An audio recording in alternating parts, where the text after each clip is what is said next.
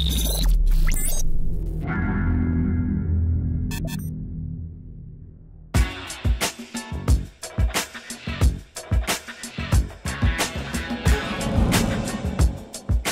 folks, man, this is Monk, and we are back with another episode of Classics of Cinematics, man. This is where we talk about the films that shaped and warped our childhoods. And I'm here with my co-host. We got Bobby Blockbuster. Yo, yo, yo. Yeah, man, I was worried about you over the weekend, man. You kind of went MIA, bro. Like... Oh, yeah, I went missing for a little minute. It was fun, though. You know, it was fun.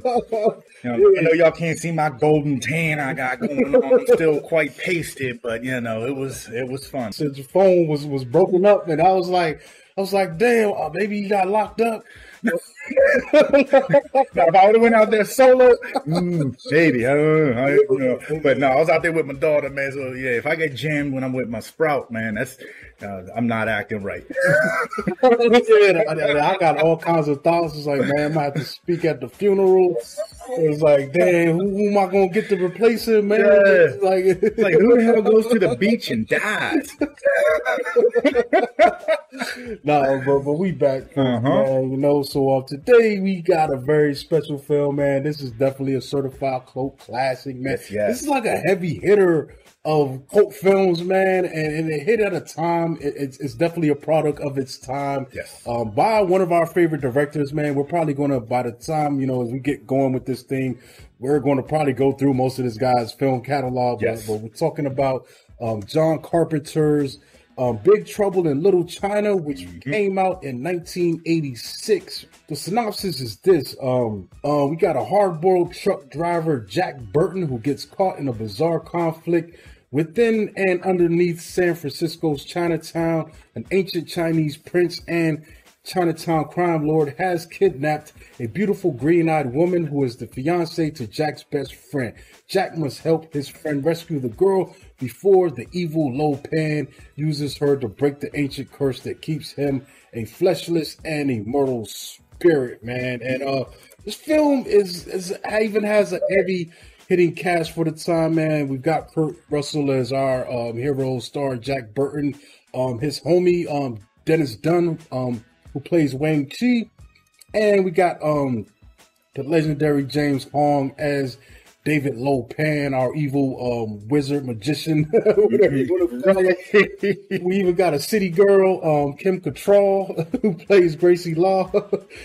Susie Pie, Victor Wong is in this, man. If you know him from my favorite role of his is from The Golden Child. Definitely. Breaking My Heart Ass White. Yeah.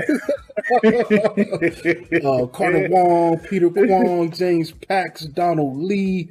And it goes on, man. Like a lot of these guys is crazy.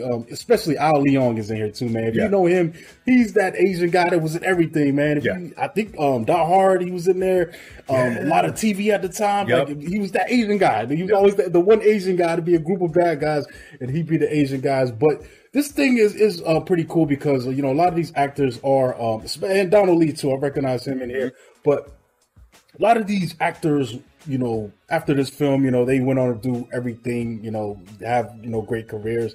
But there's also this Asian cast, man. It was kind of a first to have so many of, you know, these people together in this film on an American-made production. Right. You know? Right. Definitely. Yeah. That was big. Most of the weird thing is we've seen some of these actors before, but they were, you know, usually in, you know, dubbed and martial arts flicks and things like that were being brought over, but it's kind of crazy to see them get some shine here and get to do this film, you know, and, you know, in this way, in this kind of grand fashion, you know, Hollywood style.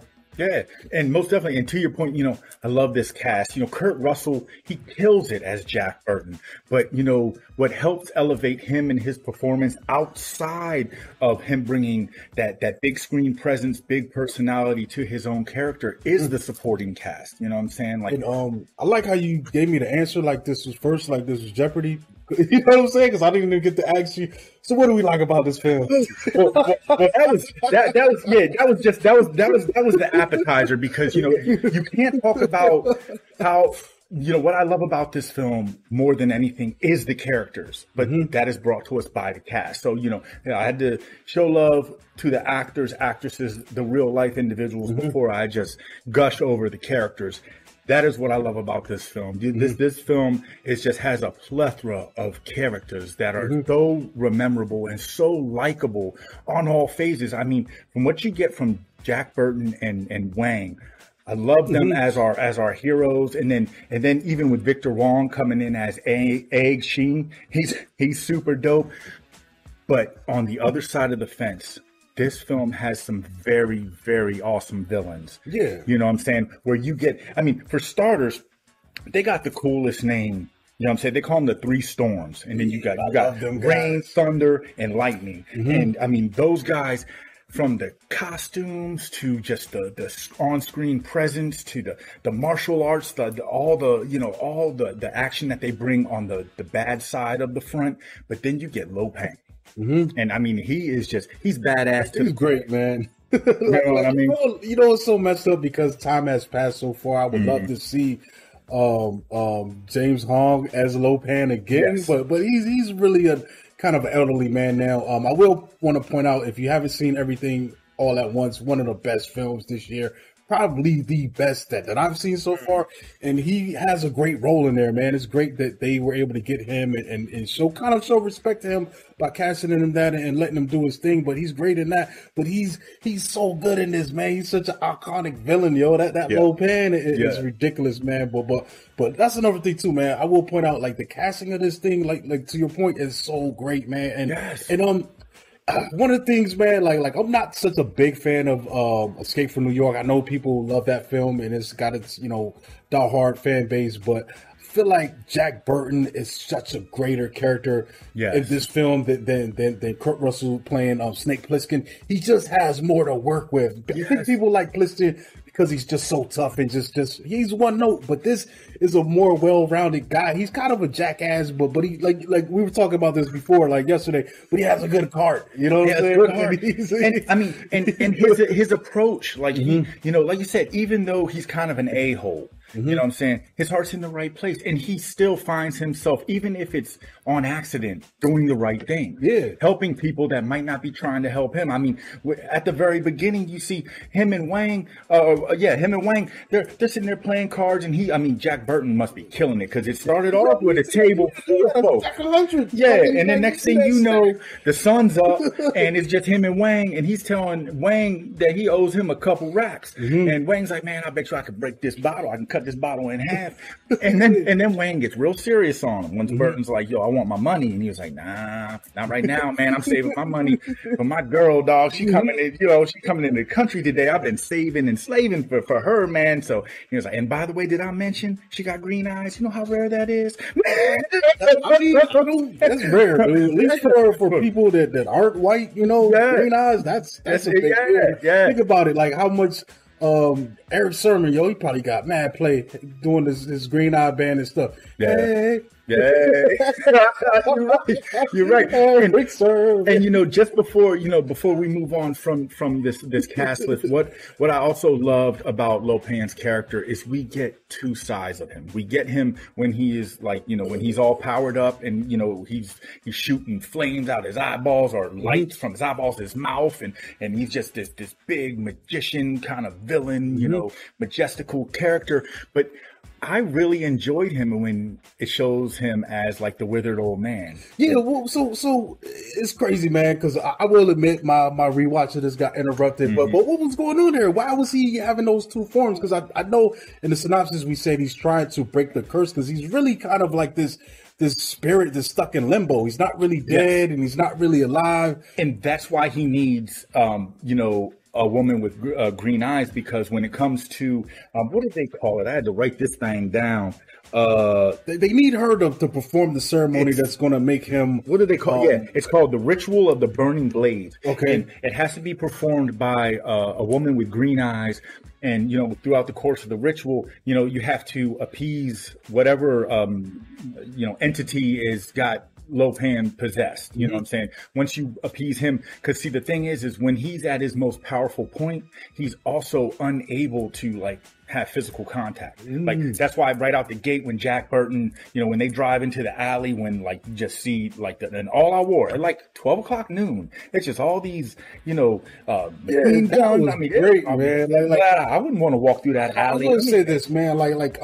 I think this thing benefits. I mean, we were talking earlier. It is mostly made up, but I think this film benefits from kind of delving into the Chinese mysticism, you know, and the mythology and stuff. You know, a lot of the stuff is made up, but at least I think it's cool. You know, maybe if this film was made in more modern times with the more aware folk, they probably would have tapped into it, like maybe like we saw recently in the Shang-Chi film and drawn from that. But for something that's made up, it adds a special dynamic to this. It could have really just been ninjas fighting, you know, but adding those powers and the magic and and those crazy characters, it bumps this thing up way higher. And you know? that's the thing too, because when we're first introduced to the Three Storms and Lo Pan, they're at their most powerful points, you know, and that's how, like I said, Jack Burton was able to just drive his truck right through Lo Pan. Whereas as we get later in the film, you know, it's almost like vampires. You know what I'm saying? If you know, the versions where they can be like day walkers, because Lo Pan in his most vulnerable point is, like I said, he's a withered old man. He's in a wheelchair. But like I said, I liked his little voice. He's like, he's got this crude humor, and he's so just like, good in this, man. You know, it's so funny. But then we also get the Three Storms, and they're kind of like, they're still his henchmen, but just in a different sense. You know what I mean?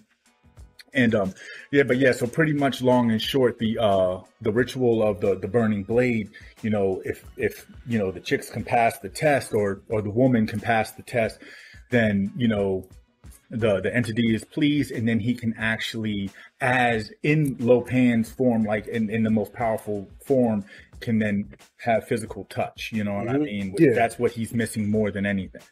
And it's kind of why, because the intro is crazy, man. Because basically, Wang Chi, you know, him and Jack go to the airport to pick up Wang Chi's girlfriend, who's coming over. He's going to marry her, and she gets kidnapped because she's green-eyed, and they need her for the spell. And one of the interesting things, they chase the guys down that kidnapped her. They end up in this crazy alley in Chinatown where this whole ass war is breaking out. There's like 3 factions fighting each other. Yeah. And the funny thing is, you know, that develops, but they actually, Jack drives his truck in a Lo Pan, and it's one of the funniest moments. Lo Pan is standing there in the street, and Jack's just like, boom, boom, and the way he hits him and the way it's shot is so funny. But Lo Pan stands up and takes it off. It didn't phase him. And it's funny because like they bring in there's a lot of confusion going on, because Jack is also checking for her name's something Law, Kim Cattrall's character, who also has green eyes. You know what's funny? She's kind of playing the April O'Neil role from the Ninja Turtles, because he's investigating Lo Pan and all his shadiness and all the crazy crime element that's going on in this Chinatown. Man, it is San Francisco's Chinatown, which is kind of cool, which also adds a layer to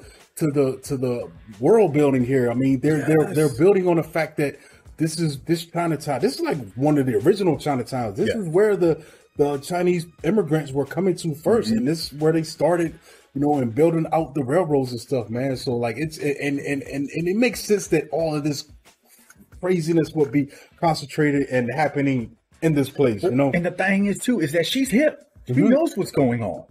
Like Burton and Wang, they're confused. You know what I'm saying? But soon when she comes on board, she's like, man, you didn't know that Lo Pan is like the leader of the underworld? I think Wang has just like, he knows more than Jack, but she knows more than even Wang, because she's been investigating these guys for maybe months and years at this point. Wang pretty much only knows what Uncle Egg told him. You know what I'm saying? And to your point as well, man, the world building on this movie is great, because then, you know, not only do we get this very magical world that's created, but then we get these special effects and these visuals that still hold up now. You know, the creatures, the characters, everything, you know, and all these lights and going on, and I mean, like when they're shooting the lightning and all that stuff. I think that was the thing, like, because as a kid, I remember seeing this one day finally, and I didn't see the beginning of the film. I probably caught it from the middle and on, and it just blew my mind. I was like, not only was I getting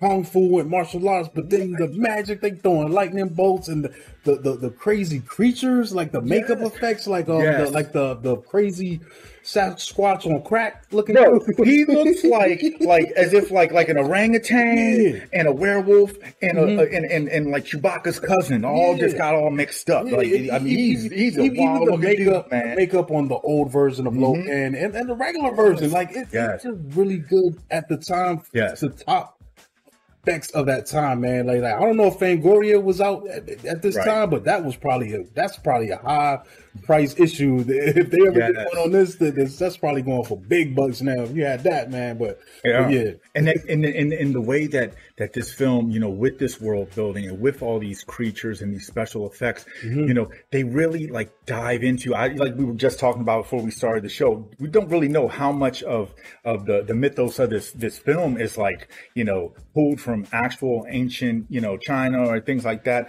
But it really feels like this film created its own unique mythologies. You know what I'm saying? Things that you know that are only unique to this film.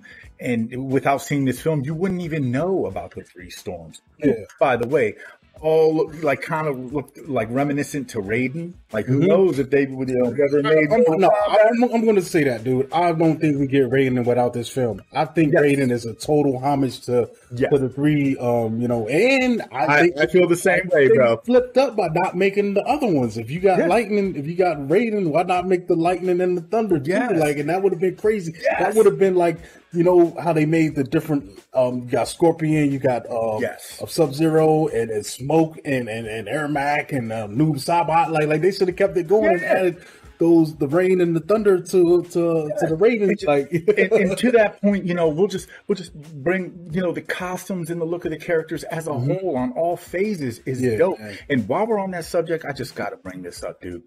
Jack Burton's boots. Did they got any of those out? Did someone make those? You know, there have been shows where I'll reach under this table and be like, man, I don't got a pair of those Burton boots. Did anybody ever recreate those? I don't know, but they look like a pair of high techs mixed with Uggs. Oh, okay. They're like knee high. They got like, they look like they got little thimbles on the side. You know what? And they've got the round on the side, like the old eight. Yeah, I'm looking at them now. There are recreations though out there, but they're not quite. They look like customs that someone made. I don't think anyone's made. I'm saying an official version. Yeah, those look wild. They look like something Robin Hood would wear. I will salute anyone who actually steps out the house wearing them jumps. You gotta go hard, man. Kanye might show up in them. I don't know. I know one guy that won't. You gotta be Jack Burton. You gotta be You gotta be a cocksure asshole. Hey man, wearing my Burton shirt was good enough for me, man. That's as far as it goes. Not care what nobody think. Hey man, I don't, but I ain't putting them things on my feet. I don't need sweaty calves. You know what I'm saying, bro? And it looks hot out there, dude. I'm like, it is hot.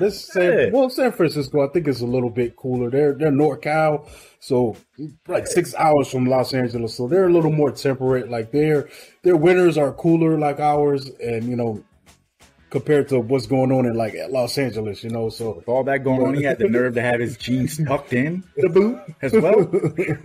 It's interesting though. I mean, the special effects, they're fun, you know. I mean, some of it is a little wonky, but I think it mostly holds up. And like I said, man, the message, the craziness that's going on here, man. This is a wild film, man.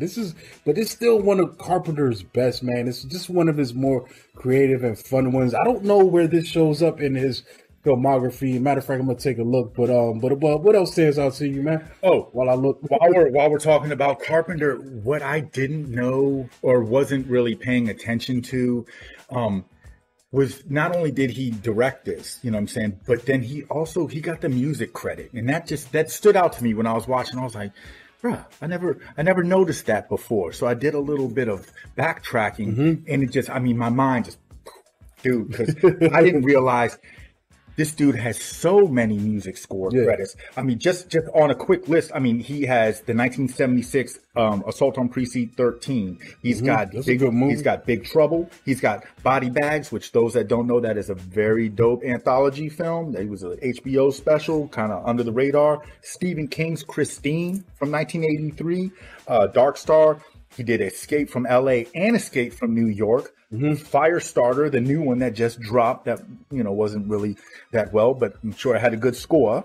The original Fog, Ghosts of Mars, a plethora of Halloween's, dog. The new Firestarter? Yes, 2022, dog. And then we got 1978's Halloween. We got Halloween 2 from 1981, Halloween 3 Season of the Witch, which the song that plays in that, I'm not talking about the one they're playing with the masks and everything, but the one that's playing at the end.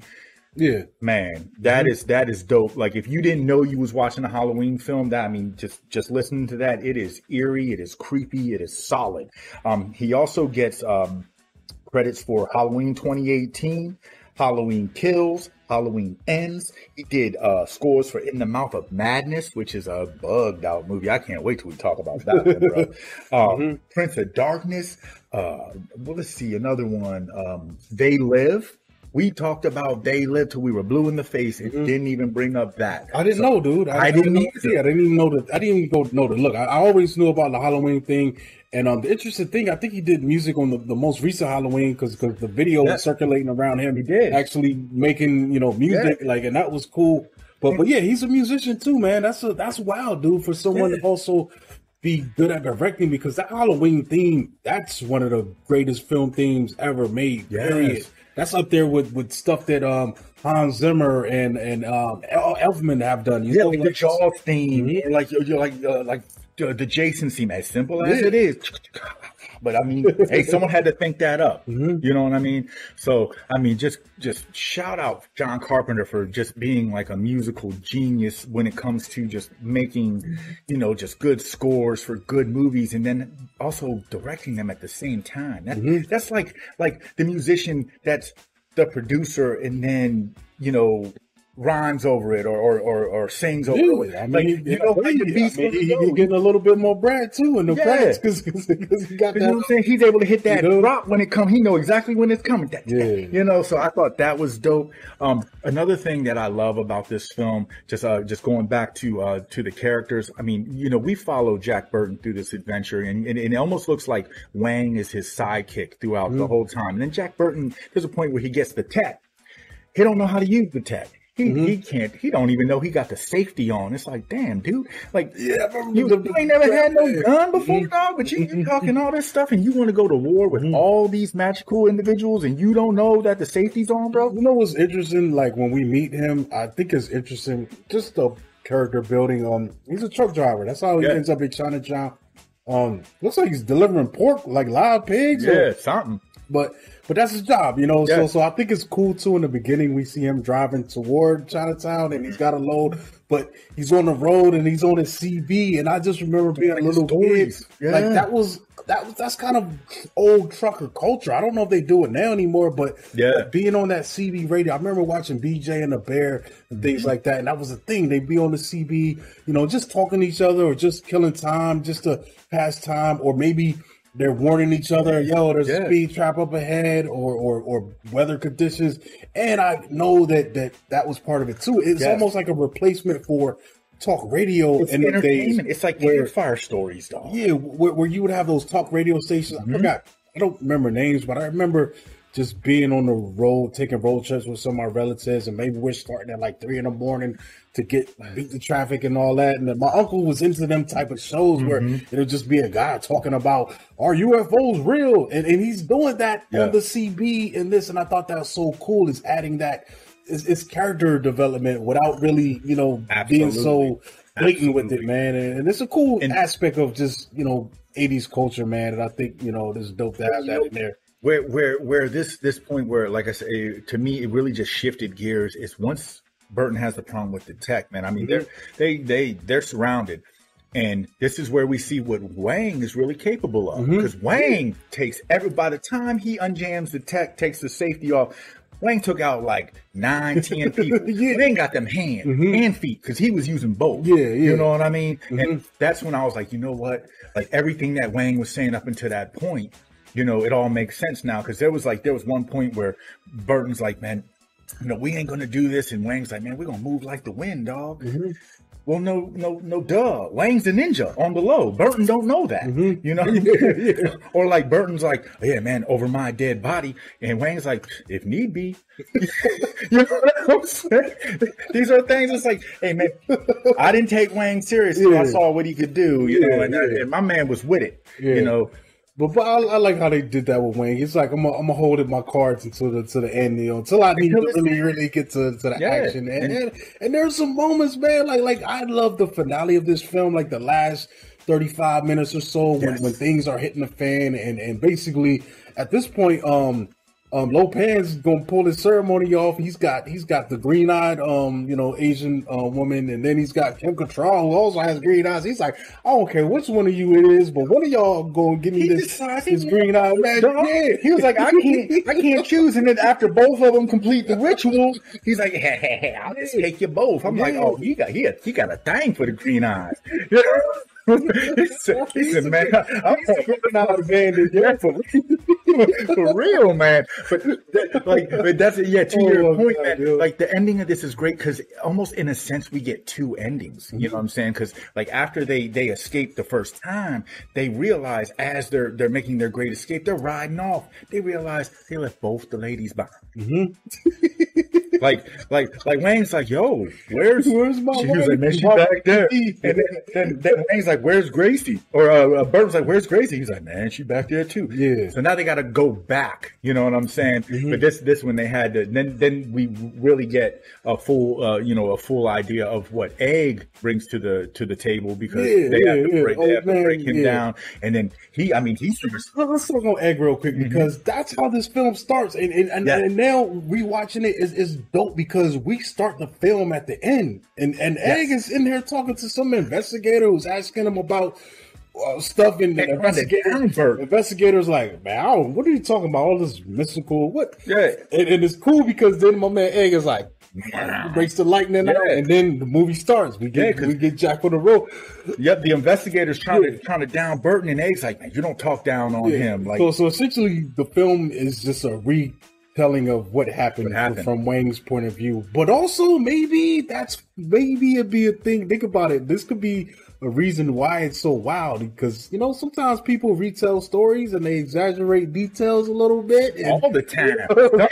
Maybe it wasn't three brothers that were shooting lightning. I don't know who the time. But then again, never mind because my man did have the lightning. Wayne did have he showed to prove. He was like, man, you don't believe me? Hey, but Egg's eye, this one of his eyes don't, you know, it's kind of, you know, that's his magic eye. It's not.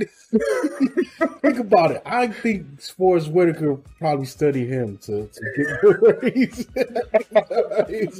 I think there's something going. I think I'm on something, dude. I think I'm on something. Oh man.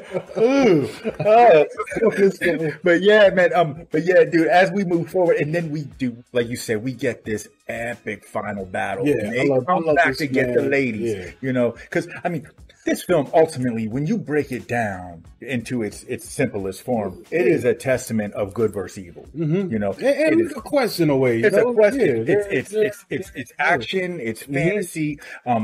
It's appealing to young and old. I mean, this is one that, you know, you can sit and watch with the family. It doesn't matter if one in the family is 6 or 7 and the other one's 67. You know, everyone can find enjoyment in this film. And this final battle gives us everything. It's just like on 4th of July at the end, the finale, we're getting all the fireworks. I mean, they pull no punches. I mean, there's lightning being thrown, bodies being thrown, everything's being thrown, you know, and, you know, just all this martial arts. And that's another thing, too. We talked about a lot of things, but we didn't talk about the martial arts choreography. And the fight scenes are very well done. For this to be such a fantastical film, the fight scenes are very realistic. You know what I'm saying? So I think even though this was an American production, I'm sure that they got a couple people to come in. Yeah, definitely. I mean, but that's the thing though. Like it would have been a regular martial arts film, but they also added the mystical elements. They're not just fighting people who know kung fu. These people got my man's throwing lightning bolts, and they got to get a little bit creative to beat these guys, man. You know, and I think there's a point that they take like a potion that boosts them up a little bit, or I can't remember that much.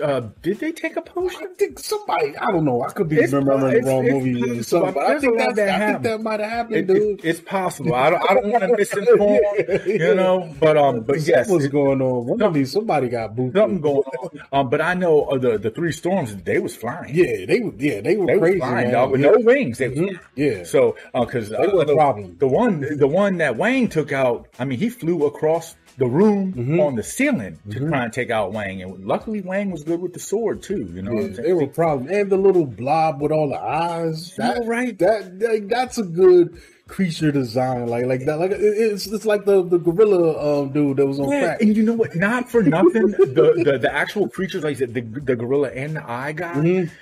These look like things that you would have seen at the bar in the Star Wars scene. They were that good. You know, I mean, they just looked immaculate. And like I said, what was this, 86? This is far from CGs even being thought of. So, you know, just like I said, the effects crew and the designers and everyone who came up with these ideas, man, without that, this movie, we wouldn't be having this show right now. This would just be another coaster or a frisbee. You know what I mean? It wouldn't even be worth talking about.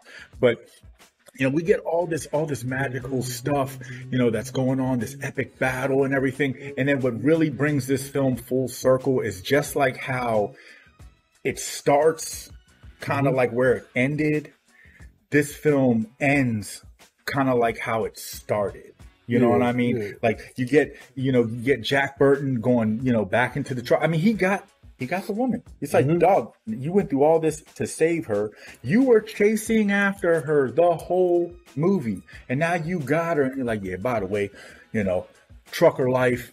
It's, you know, it is what it is. I got to get back on the road. And then it shows him, you know, get back in the truck. That was crazy to me. Because he kind of just blows her off. She was like, I'll see you soon. And he was like, right?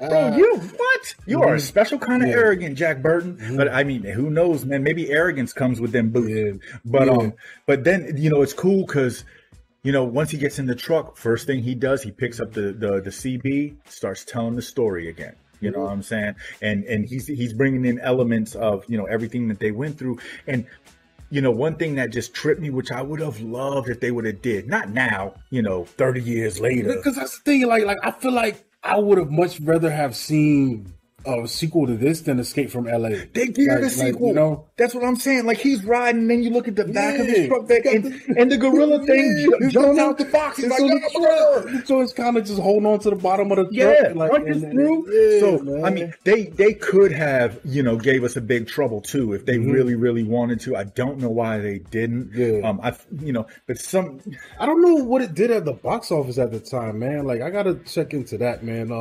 You keep going. I'm gonna see what the numbers. Yeah, like I said, outside of that, I mean, like I said, I mean, I could gush on this film, just gush on it. I mean, you know, I do feel like we hit a lot of the key points, but you know, like I said, outside of, you know, everything we already talked about, I mean, I would just, anyone who hasn't seen it, I almost feel bad for you.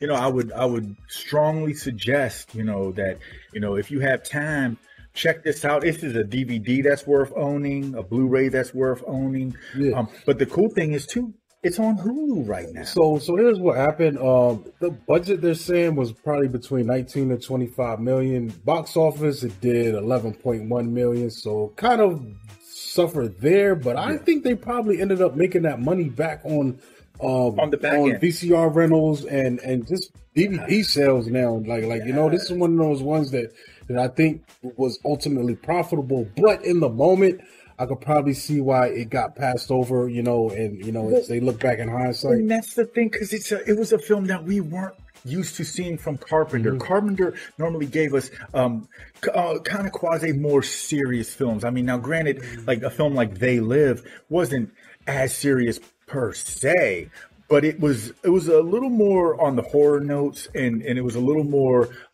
serious with the subject matter. Where this was just, you know, balls to the wall fun. You know what I mean? And that probably also, you know, kind of made a lot of Carpenter fans, from what we were used to getting from him with all his horror prestige, kind of like a little, it deterred them. It's a deterrent, you know what I mean? But this is one of those films, like you said, when it comes to, you know, it coming out for rentals and stuff, this is one of those ones where, you know, say you got a couple, you're a little dude or a little young lady, and you got the sleepover. Yeah. Like, yo, you ain't seen Big Trouble. Oh, it's going down. Because this is one that, you know, not only is it fun to watch flying solo, but it is funner to watch with a group. Yeah. You know what I mean? Because there is such good banter in this film, such good dialogue.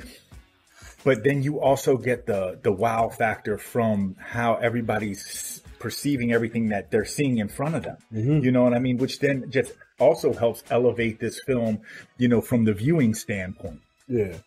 I mean, this one kind of came, I mean, I would say this is middle of his filmmaking filmography. I mean, Dark Star, Assault on Precinct 13, Halloween, Someone's Watching Me, Elvis, The Fog, Escape from New York, The Thing, Christine, Starman, and then we get Big Trouble in Little China in 86. You see all those monumental. A lot of them. We're going to get to a lot of them. We're going to live. But 80s, after Big Trouble, he did Prince of Darkness, which is But then They Live, Memoirs of an Invisible Man with, I think that was the one with Chevy Chase. That was good, man. In the Mouth of Madness, which was 94. That was actually a really good film, man. That was one of his recent. That's Sam Neill, I think. Plays the author, and what he's writing is coming to life. Village of the Damned. That's also a good one, man. It's creepy. Is that a remake of the original Village of the Damned? Or that I don't know. I know that one kind of like it hit me. Or was there a remake after that? There might have been. I remember that one because that's the little weirdo kids, with the red eyes, and it kind of hits like Invasion of the Body Snatchers mixed with Children of the Corn. You know, in a way, it was just trippy. And after that, Escape from L.A. I remember that. I went to the movies to see that. Man, Vampires '98. I like that one. That was a cool take on vampires. Dude, that was the one with James Woods, man. Ghost of Mars. I actually like that, man. A lot of people hated that, but I mess with it. It's goofy. Nice, cute. And then he, I think the last director credit he got is The Ward. I saw that, and I think I saw this too, man. Is that what's her name? Who's the that's starring Amber Heard, dude. Maybe I'm confusing The Ward with that Naomi Watts.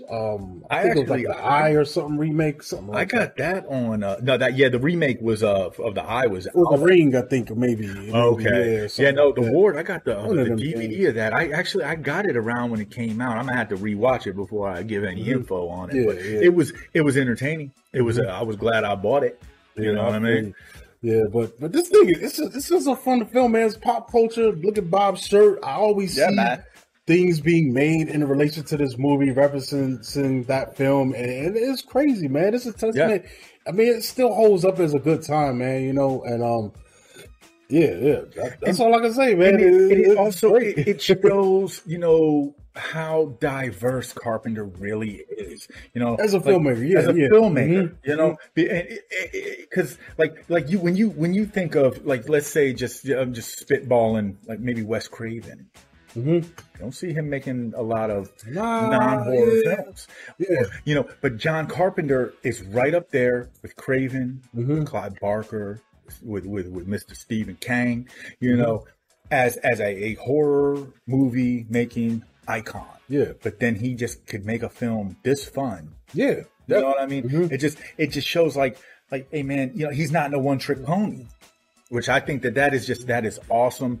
I said, I love this film, always have, always will, I can talk about it for another, hour,